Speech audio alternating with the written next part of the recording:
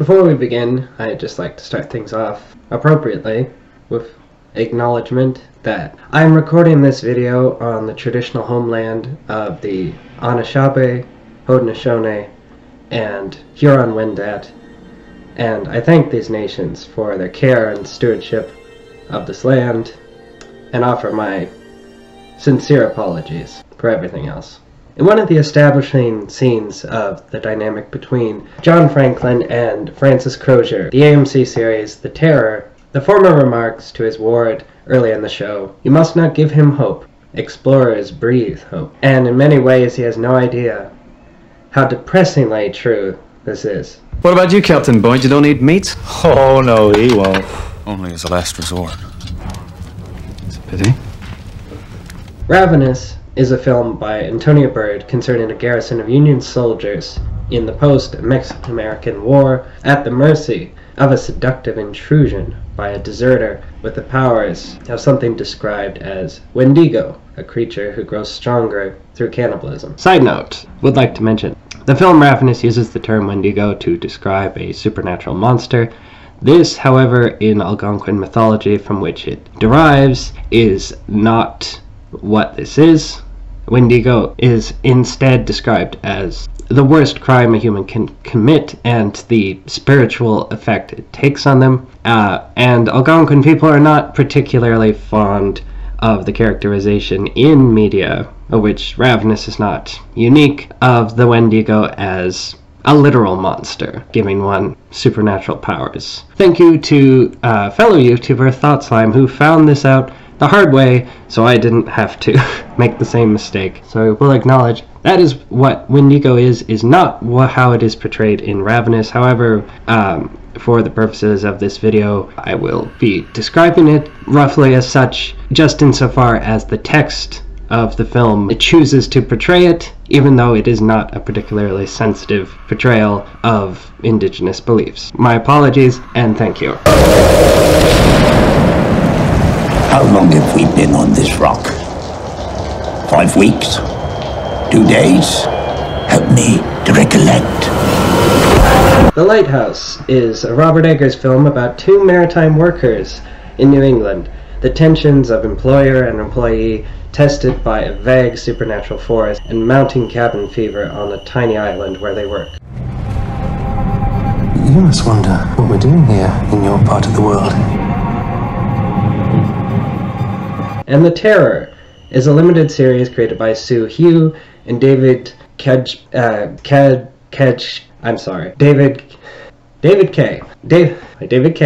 Concerning a fictionalized account of the real-life Franklin expedition in search of the Northwest Passage, itself beholden to cannibalism and madness, but also in this tale, as well as hunted by an insatiable supernatural beast. What could have done that?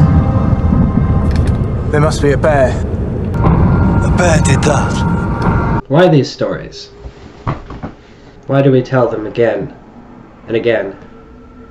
Why do these tales about 19th century Britain and America resonate still in the 21st century? Beyond their aesthetic similarities, these three works are in accord and in conversation with one another, in the deeper themes and theses they put forth about their common subject. Each has something to say about Britain, its colonies, the hierarchies of classist and capitalist societies, the psychology and sociology of the men living in these conditions, and the inherent existential horror and despair that was always just beneath the surface, beneath this ideology of work, ambition, and false hope that keeps the wheels of power spinning.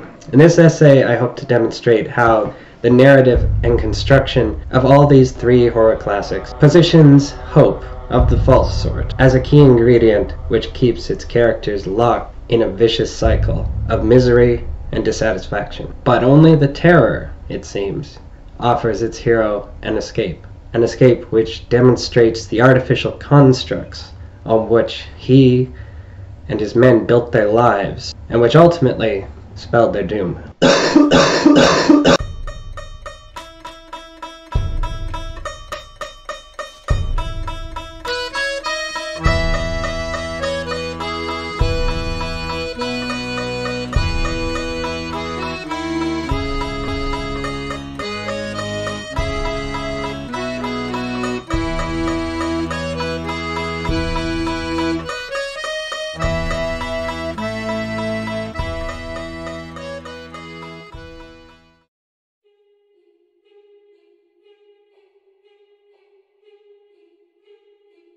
As with a lot of things in history over the last 3,000 years, we can blame Aristotle. In an introductory scene in The Terror, the lowly caulker's mate, erroneously known as Cornelius Hickey, speculates on the hypothetical rank of the ship's dog, a dog who, unlike the men of the lower decks and lower classes, can go wherever on the ship it pleases, and thus in a way is physically freer, or in Hickey's reckoning, more privileged than its human masters. It's a comment that draws attention to the artificiality and potential injustice of the class structure. But it also reveals that Hickey's feelings on the matter is distinctly of resentment, not specifically of righteousness. If you didn't already know, you might be disquieted to understand that the basic scheme of how men have laid out human civilization has changed very little since the days of ancient Greece. Aristotle's so-called great chain of being has survived the rise and fall of empires and religions,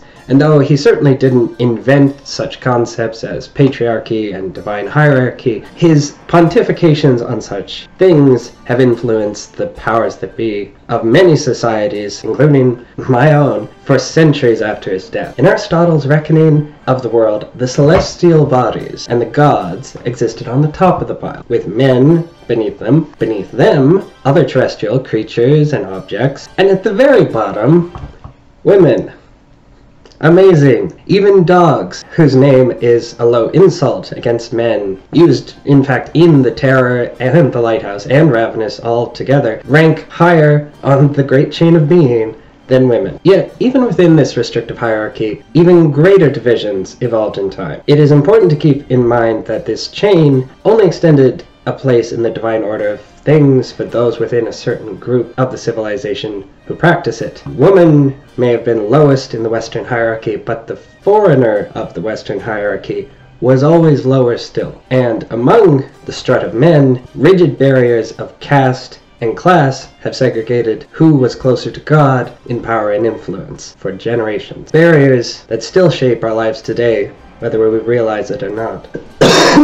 Hellenic hierarchies became medieval feudalism. Feudalism industrialized and democratized to become imperialism and capitalism. The three works we'll discuss all take place in the 19th century, the conditions of that era being both unique and also informative of societal shifts and momentum both before and after. Though class remains an ever-present factor in the lives around the world today, the 19th century was a time when the Great Chain was more strictly observed and tied directly to one's rank and profession, and reinforced by religious and nationalistic values. However, in this era, more than before, as capitalism and industrialization were on the rise, there was another ideological influence to impress upon the men of empire, both high and low. You might call it the promise of upward mobility. Americans would probably call it the pursuit of the American dream. The British Empire had long enshrined it as an ambition for greatness. What one might metaphorically call it is hope, and false hope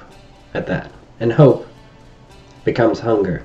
The Lighthouse and The Terror in particular are preoccupied with hierarchy and the simmering emotions of the men laboring under it. The titular Lighthouse serves as a literal ascent towards power and satisfaction that the Thomases, Wake, and Howard in the film grapple over constantly. While The Terror is dealing with the chain of command in the British Navy specifically, it also juxtaposes the biblical Jacob's Ladder with Aristotle's great chain of being. And the key feature of this hierarchy is imbuing a sense of entitlement, more than mere desire, but a sense of what one is owed, and more specifically what white cis men, no matter how low in class station, are owed. Boyd, in the movie Ravenous, begins his story technically promoted but also socially demoted after his act of cowardness in war inadvertently led to a strategic advantage. He is banished to Fort Spencer with all the other cast-offs of the army, and yet, because of his rank that he is accustomed to, he persists for a while in feeling superior to his new peers. Colquhoun, likewise, dying of TB, feels such bitterness at the life he was promised. He steals the literal life force from every person he comes across, not uncoincidentally starting with an indigenous man. That distinction of race is important because his frustration of class between white men is that of a perceived equality, which is not applied to people of color, other outsiders of society. Thomas Howard in The Lighthouse rankles at being under Thomas Wake Thumb, feeling he is owed equal treatment, and Mr. Hickey, from the start, feels that he is owed a better life and a better station just by virtue of the minimal effort and initiative, no matter how underhanded he demonstrates. And it's very telling also that his breaking point comes after his captain chooses the well-being of an indigenous woman over praising Hickey's performative efforts to ingratiate himself. As this entitlement is routinely frustrated by the immovability of class strata, it builds up like a toxin in these men until it becomes an intolerable agony. It is also important to consider the power structure of gender in the 19th century, because gender is and always has been just that, a power structure, and not much more. If you were labeled a man, you in theory had the most mobility and power in society, whereas a woman's only agency was in marrying to a more comfortable station.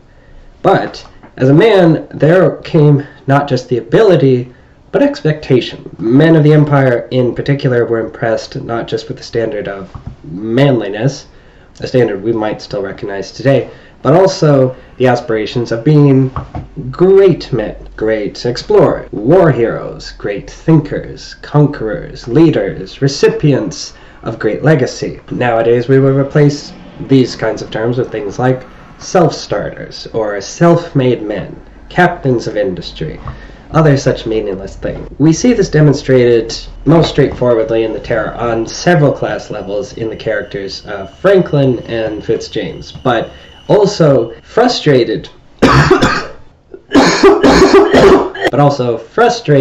through Crozier and Hickey. Both men, despite occupying different levels of rank and responsibility, are convinced that they are owed more than they have. Crozier and Hickey, that is. Both, it's clear, have been denied repeatedly the objects of their desires, the impenetrable barriers of class made irrefutably clear to them. The looming threat in the Terror is the beast known as the Toonbach. Since the Toonbach has no basis in Inuit myth and was a narrative device foisted upon us by the infamous Dan Simmons, did write the book based on this series that this series is based on. No, I have not read it. No, I will not read it. No, I will not. It is prudent to view the creature as a metaphor, so I submit to you, really it is the frustration and resentment simmering in Crozier and later Hickey that is drawing the wrath of this creature.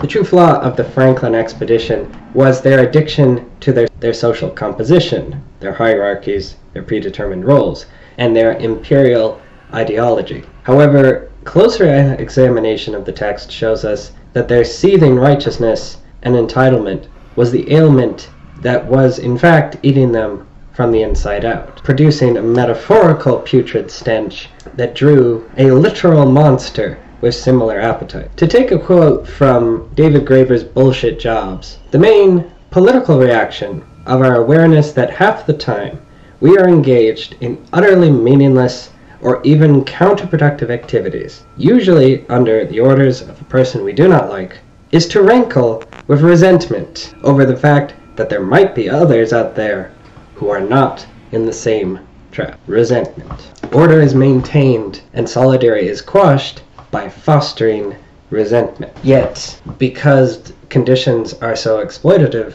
resentment is an unavoidable byproduct of such hierarchy. Ravenous and The Lighthouse, meanwhile, show the American mutations of masculine classist philosophy. But there, the mask of any nobility has slipped entirely, revealing only naked, grasping ambition.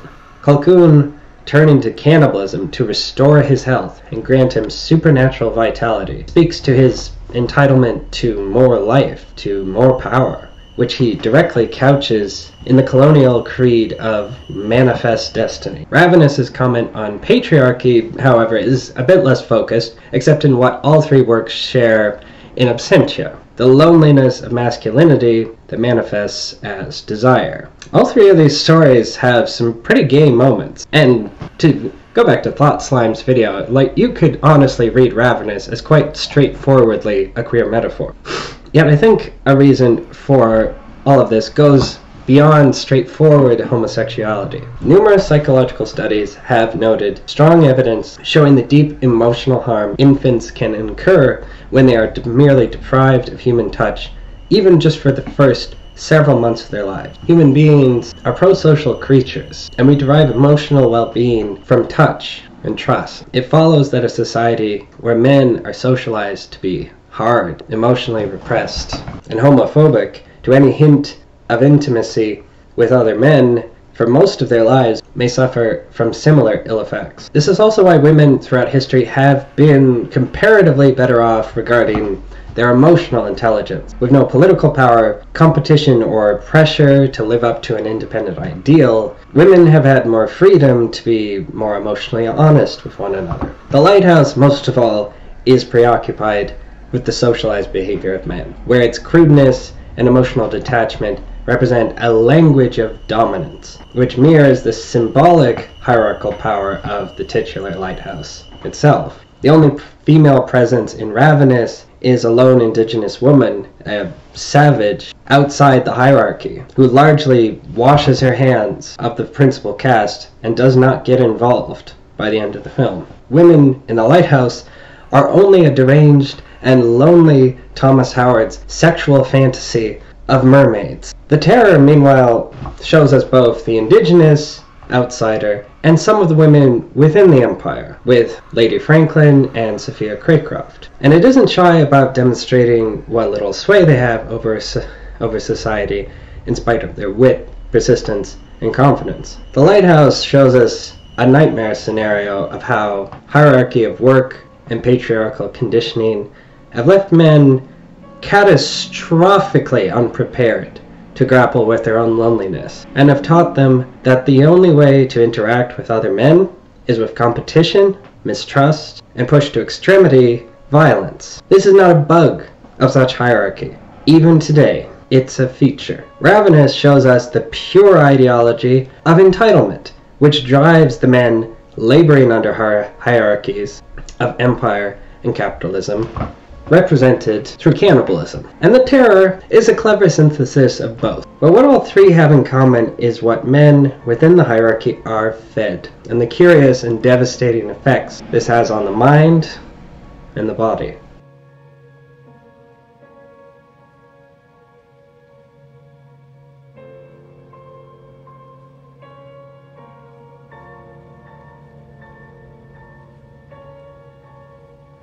Uniting all three stories is the subject of diet and starvation, both textual and subtextual. Ravenous and The Terrors focus on what these men eat and the horrifying implications, of course most obvious, but The Lighthouse too emphasizes the consumption of alcohol, here as a catalyst of unrest and a tool of the oppressor. Wake tells how drink was a way of keeping sailors happy in harsh conditions. However, Howard adds that it also keeps them stupid. Historical record undeniably agrees, and the treatment of workers throughout history is very illuminating about a society's values and anxieties. Both Terror and Lighthouse concern or allude to a sailor's profession, a line of work so brutal and dehumanizing to men, and men had to be literally kidnapped to participate in it. Ravenous provides the next most deadly profession, the army. The character of Lieutenant Hodgson provides us with notions about diet in a late episode of The Terror. Diet in all of its meanings, as a cornerstone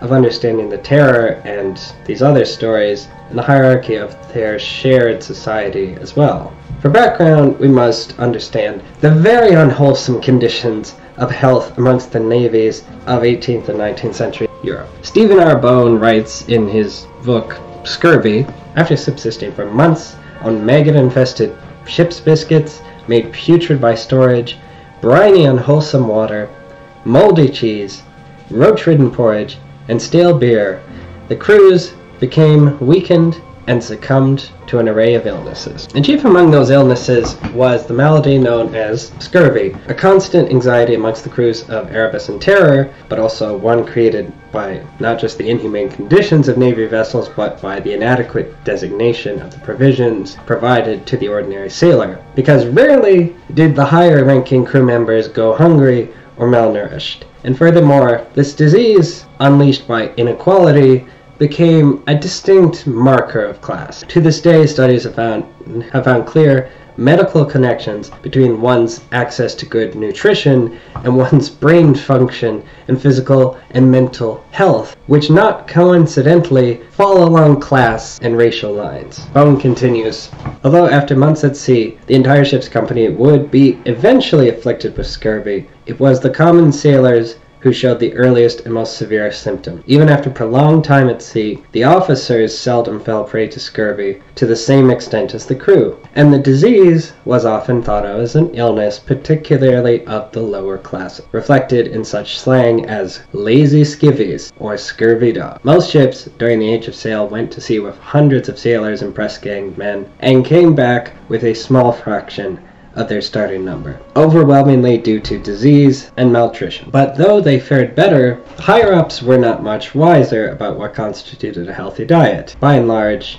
dietary items were favored that could be preserved, and more importantly, kept a man upright. Among the lower decks, grog and rum were rationed and promoted, particularly in desperate times, to keep men happy and noble, and for all levels, protein-rich foods were prioritized over produce. It's interesting also how this carnivorous diet became valorized and epitomized as something primeval and distinctly masculine, to the point that even today we have supposedly intelligent people trying to defend it as something other than a misguided kind of rugged individualism. It is also fundamentally very unhealthy for the human body to consume nothing but protein, which will begin to shut down and, yes, develop life-threatening scurvy, or at least scurvy-like symptoms, without a diversity of vitamins and nutrients. And in both the Terror and Ravenous, it is clearly the most stubborn and desperate endpoint of this philosophy in survival situations to turn to cannibalism, a practice which, though Ravenous's case allegedly grants one renewed vitality through Wendigo magic, again, I am so sorry, will in real life eventually poison you with continued consumption. Sorry, Hannibal.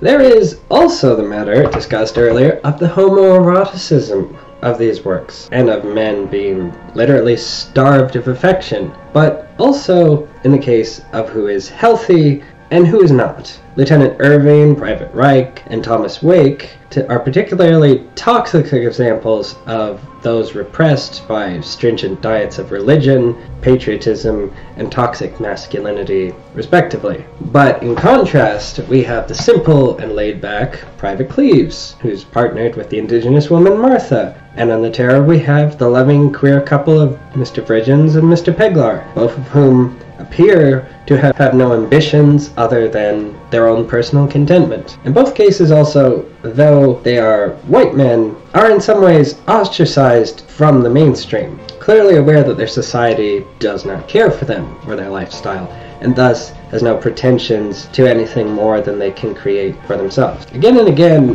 what these men consume physically is juxtaposed in the narrative with what the Empire wants them to consume philosophically. What is the rhetoric of Queen and Country, or Manifest Destiny, if not empty proteins and stimulants? What is the deprivation, belittlement, and frustration of Hickey, Howard, and Colquhoun's class and economic ambitions, not hunger? What is the stoic lack of support and community validation, if not starvation and malnourishment? And pushed to its extreme conditions, the end is scurvy, self-destruction, and a slow death. Western civilization is giving us scurvy. Please clip that out of context. And the stubbornness of this ideology will not abandon these men even when they are pushed to their breaking points, because that dependence on the lies hasn't left them. The Lighthouse and the Terror, most explicitly, also draw a comparison between the diet of empire and substance addiction, something that cannot be discarded until one is weaned off it.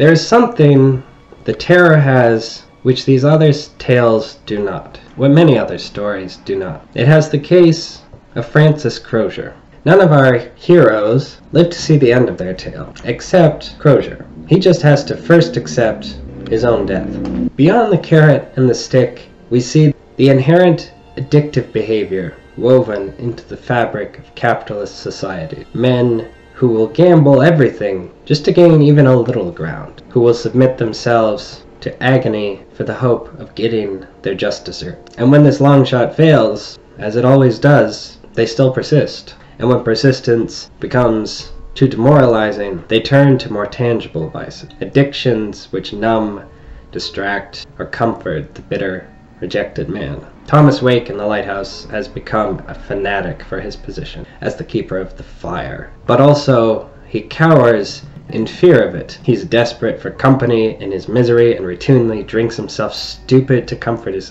existential and interpersonal anxiety.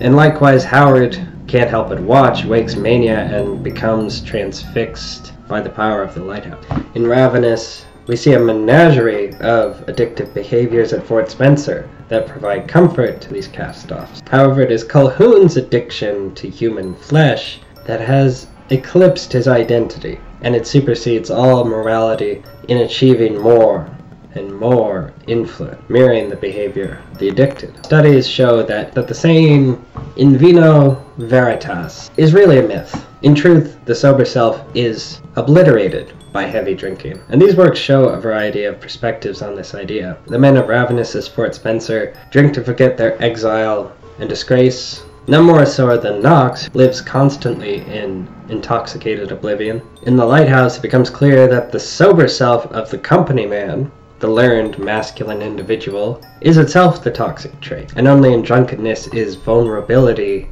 brought forth. Yet, conversely, in the Terror, the alcoholism of Francis Crozier brings out the latent resentment towards his superior. That resentment was a byproduct of the fostered ambitions and closed class stratum inherent in the empire, is exacerbated by drink to the point of suppressing Crozier's competence and even his will to survive. The more he drinks, the more brazen and ravenous the Toonbach becomes, only retreating from the hunt when Crozier finally resolves to sober up. And Silna, the indigenous woman, then tries to return the creature to its natural state of being, i.e.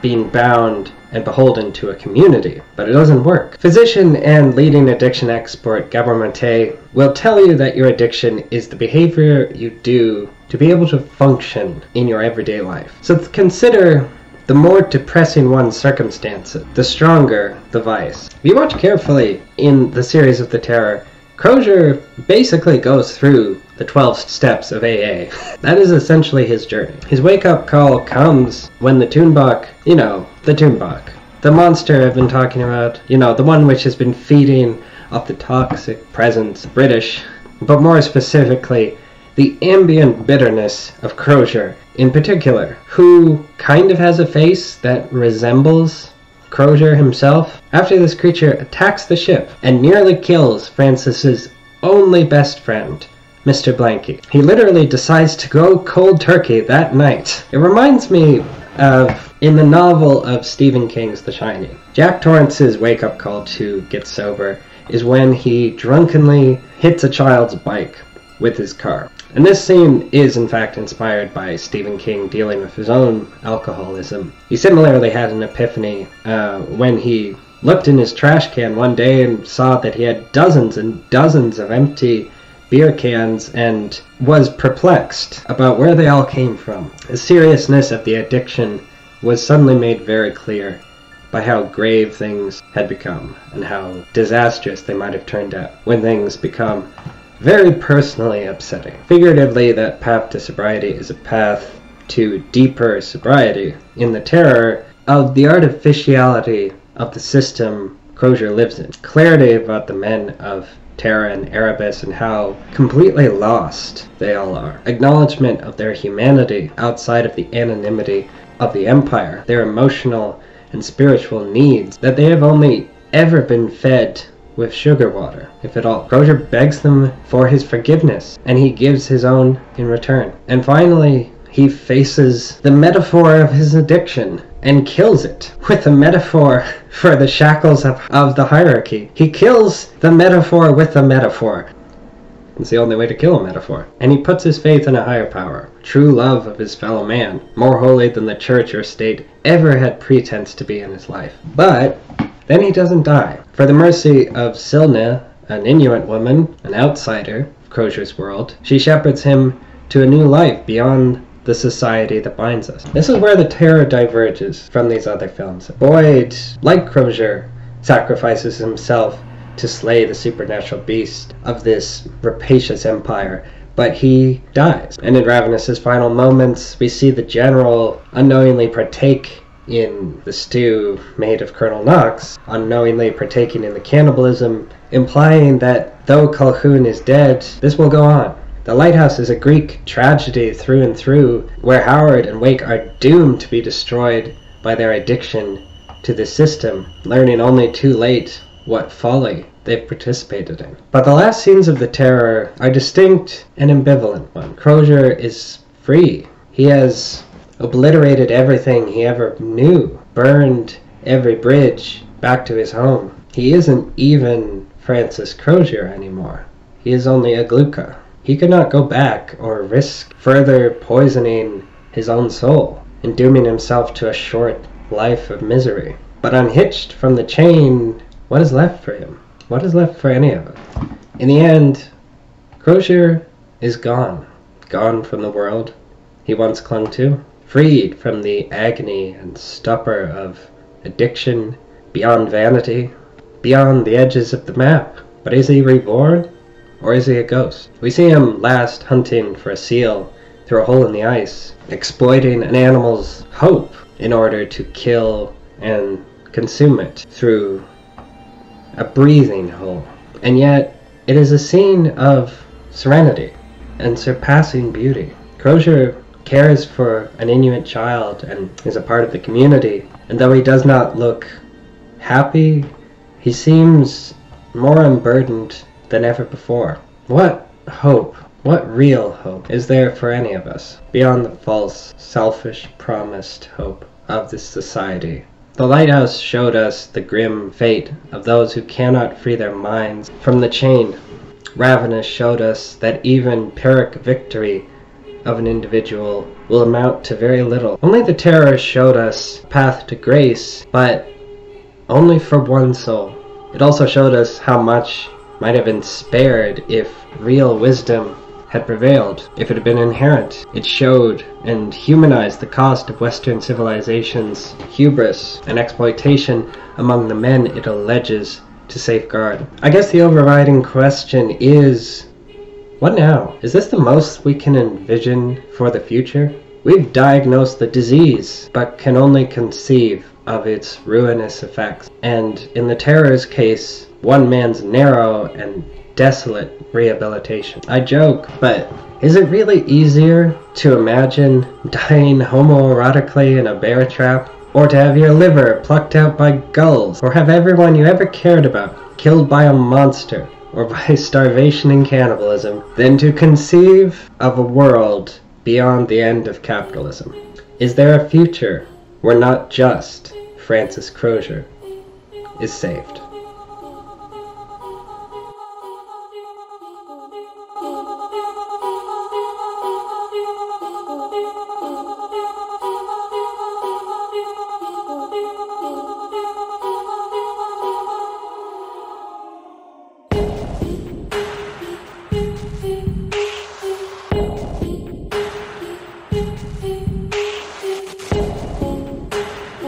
Thank you, everyone, and thank you for bearing with me if you are watching. I know it's been a long time getting this done, and I've hemmed and hawed and done many drafts of it to not very much effect, I think, but glad to finally have it in some state of completion. And I would like to highlight in particular a big help with this has been the online fan event known as Terror Camp. That's becoming an annual event. I believe there's a new one happening this year. Fans of the Terror many of whom are like much smarter people than me, and students or educated people doing some fantastic essays about subjects brought up in the terror. So I'm incredibly grateful to them. They are cited below. Anyway, I hope you enjoyed, and I hope this inspires you. I think I was underselling it. I just think it's like one of the most underrated pieces of television of like the last 30 years. It's truly one of my favorites, and just genuinely one of the most complete and perfect little mini-series ever. So thank you. As always, I have a Patreon. But yeah, anyway, I hope you're all well. I'm very sick at the moment of recording this, but things are good, I think, and I will be glad to have this edited and recorded and out to you as soon as possible. Everyone stay safe. I hope things are getting better. Cheers.